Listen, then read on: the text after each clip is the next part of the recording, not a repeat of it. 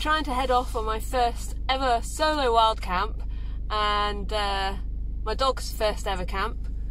Get to Roseisle Forest and there's a fire and they've closed off the car park I usually park in, Claudie Moss, and they've also closed off the main one, and I could smell the fire actually.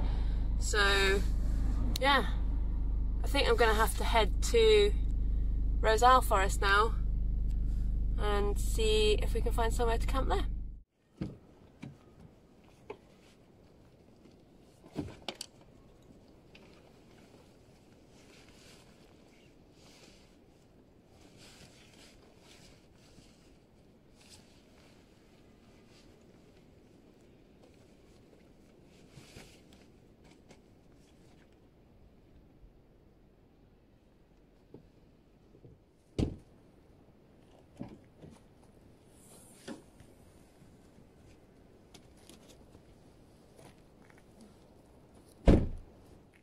So I went to Roseisle, as I said earlier, and it was on fire. So I decided to come to Roseisle and I've just parked up.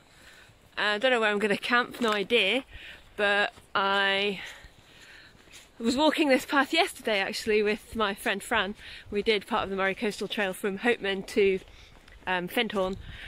So it looked really nice up here. It's quite remote, it's quite busy, there's quite a few cars back there, so I'll just go up here, find a nice spot, hopefully near the beach, maybe somewhere where I can have a little fire safely, and then let you know how I get on from up there.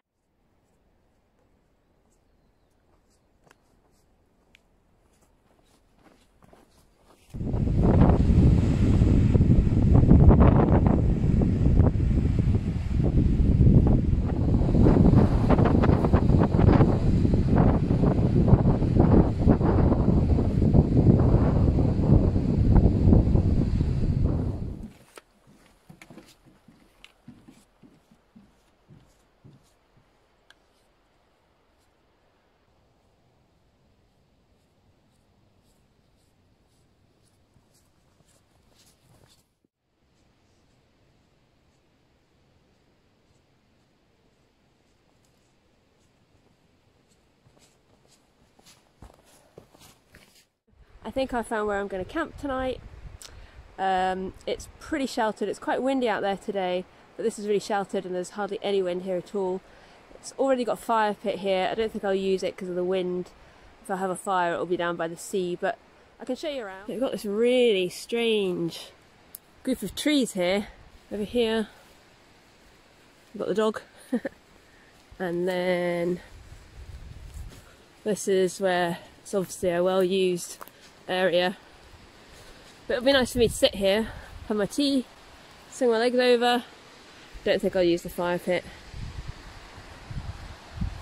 but a nice view and easy access down there.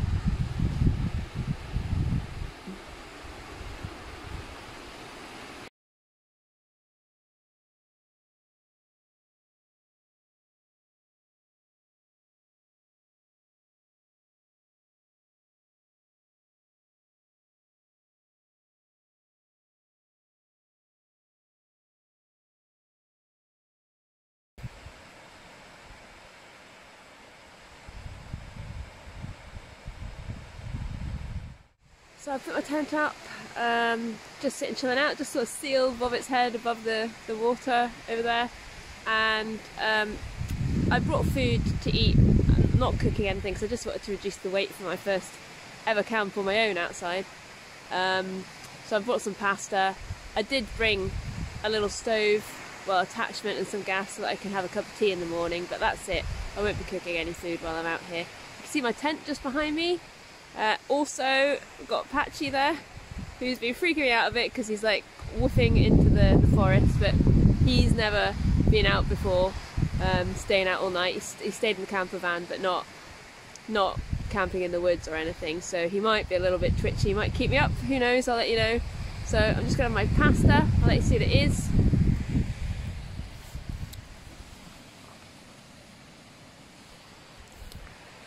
So I'll just eat that, and got a glass of wine as well to have with that. Oh, he's trying to eat my food.